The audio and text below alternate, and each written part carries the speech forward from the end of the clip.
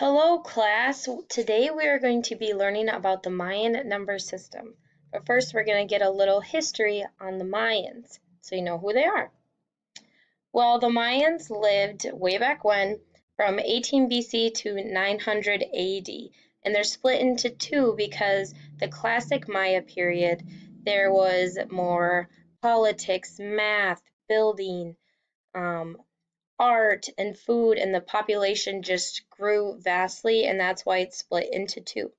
And I have two maps here to show you. So in 500 BC, there is a few cities, but it's mainly farming land. But then 1,000 years later, with 500 AD, you can see that there's a lot more cities and the population has grown a lot and is a lot more people dense. In this, they were located in Mesoamerica, but this you would know more as like the southern part of Mexico and the small neighboring countries around that area. They lived in a rainforest climate where they grew corn, sunflower seeds, and cotton. They also had raised garden beds with some other foods like that, and they also forest, which is they just found food within the forest. They had a lot of different pyramids for their architecture, like you can see in the background, or this one image right here, you can see, which is still existing today. So they obviously made them very strong because they have lasted for thousands of years. They also had caves, which were of great importance to their culture, and these pyramids and caves form cities, basically. They also were known for their art and writing. Their writing was called like hieroglyphics, which is similar to the Egyptians, but they weren't created the same because they were oceans away. But today we are going to be focusing on the mathematics of the Mayans and how they created it. They use a base 5 and a base 20. So we use a base 10. So we have the numbers 0, 1, 2, 3, 4, 5, 6, 7, 8, 9, and then it goes to 10, which is a 1 and a 0. And from then on it goes 10, 20, 30, 40, which are all in spacings of 10.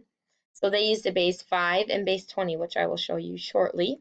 And they used this by using the 0 symbol, dots, line, and spaces. So these spaces basically showed from 10 to 20, like they just show, or 10 to 100. They just showed the different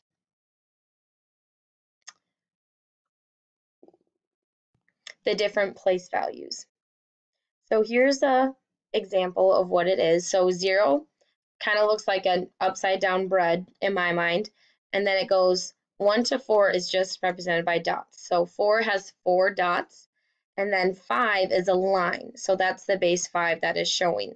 So then from 5 you just add dots to get to 9, like you see, and then for 10 it's just 2 5s. And then you get to 19, which is 3 5s, which equals 15, plus 4 dots, which equals 19. And we'll go on to 20s and higher when we get to class tomorrow. So what you're going to be doing for practice at home is using simple subtraction and addition to get to an answer, but I'm only going to give you, like for instance, the 9 and 7 and how we recognize it, and you have to say what 9 is in the Mayan number system, 7 is in the Mayan number system, find the answer, which is 2, and then use the Mayan number system of 2 dots to show your answer. So it will look very similar to this at the end, and I will link the worksheet to this. Thank you for watching, and I will see you all tomorrow.